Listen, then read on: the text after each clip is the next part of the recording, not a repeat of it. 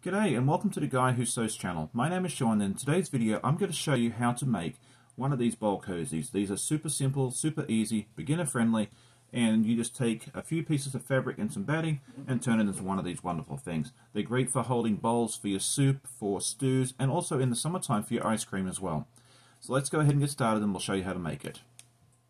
The playlist you need for this project is fairly easy. First of all, you just need two pieces of fabric that are 10 inches by 10 inches, and you can mix or match. I like to mix.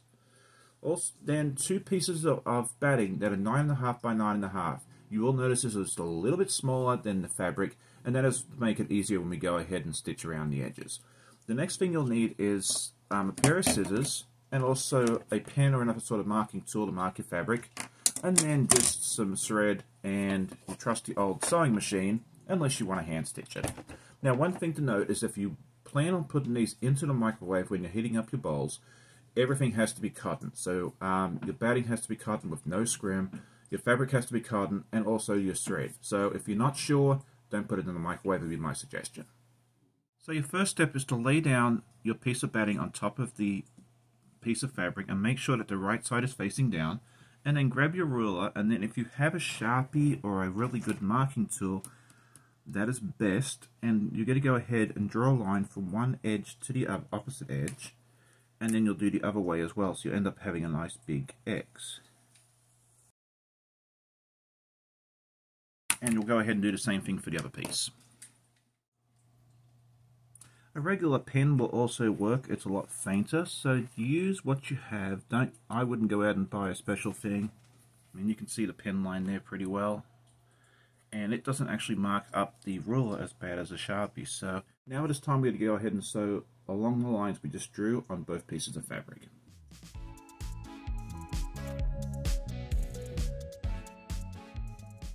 So now you should have a nice big X sewn on both pieces of fabric. Your next step is to have the right sides together, so we'll show you this way. We're going to fold it in half. And then we're going to measure 1 inch from this edge here, from here to here, and then 2 inches down, and we're going to draw a line like this, and I'm going to show you more detail right now. So I like to lay mine down, and what I normally do is I measure 2 inches from the top, and I put a little mark, and then I go 1 inch from the over here, and then I get my handy dandy ruler, and just draw a quick line.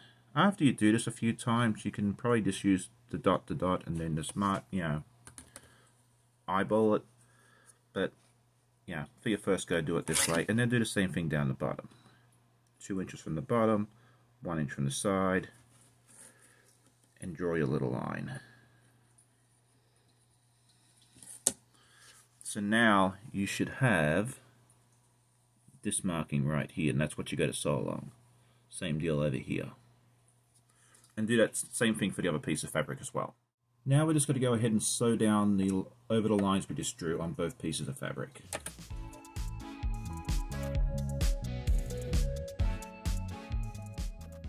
You have the lines sewn down here and here on both pieces, and once you're happy with that, go ahead and cut off the excess. Leave about a 1/4 inch seam allowance. I just eyeball it. I usually don't measure it. I mean, as long as you're close, you're good. Do that for the other one as well. And then what we're going to do next is open it back up, and we're going to flip it, fold it the other way. So your sewn pieces are now in the middle. And we're going to do exactly the same thing again. So again, just lay it down, go 2 inches from the top, put a mark, 1 inch from there, grab your ruler, and draw your line. And just be careful with this part, because now there's this part over here, it's kind of bumpy, it can get bunched up, so just make sure that your fabric is laying nice and flat. And then go ahead and do it down the bottom here as well.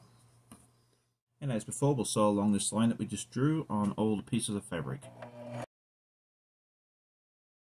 So it should be sewn here and here on both pieces, just like before, and then once you're happy, go ahead and trim your 1/4 inch seam allowance. So once you've trimmed the excess off, you should have both pieces looking just like so. And so now what we're going to do is put the right sides together.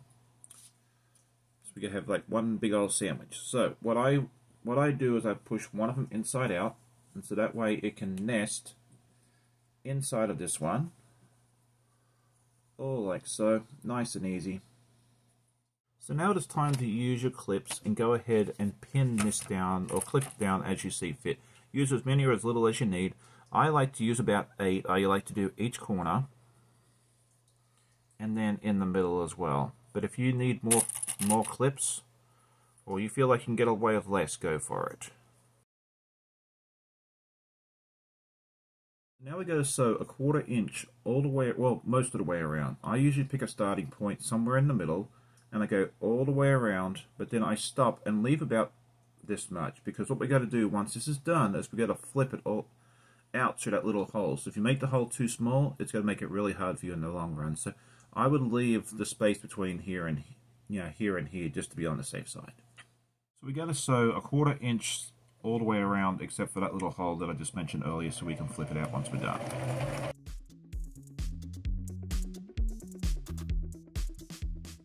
Should be sewn all the way around except for that one little hole that we spoke about. And so now we got to find where I put that. Oh, there it is. And we got to go ahead and just push everything out so that way now it looks the right way.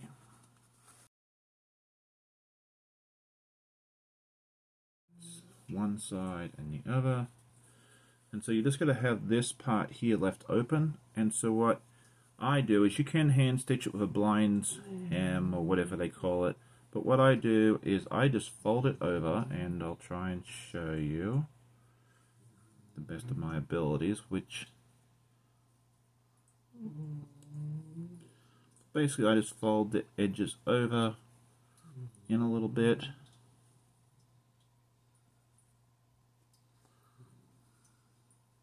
And then I just sew it down. So now I'm just going to sew down fairly close to the edge where the hole was. And so this is what the end product looks like if you machine stitch it like I just showed you where the hole was. I mean, it really doesn't look terrible. I mean, it's a functional product. And then this is it. You have your very own bowl cozy. It's very much reversible. I mean, you can have the pretty print on the outside or the inside, whatever you want to do. But thank you so much for joining me. I hope you did enjoy this tutorial. If you did, definitely leave a comment and let me know what you thought of the tutorial, and share with a friend, and that way we can all make bowl cozies, because they make wonderful gifts. And if you have any questions, please reach out. I'm always more than happy to help you out with any concerns that you may have. Otherwise, I hope you have a great day. Like and share with friends if you enjoyed it, and we'll see you all in the next video. Have a great day and happy sewing. Bye.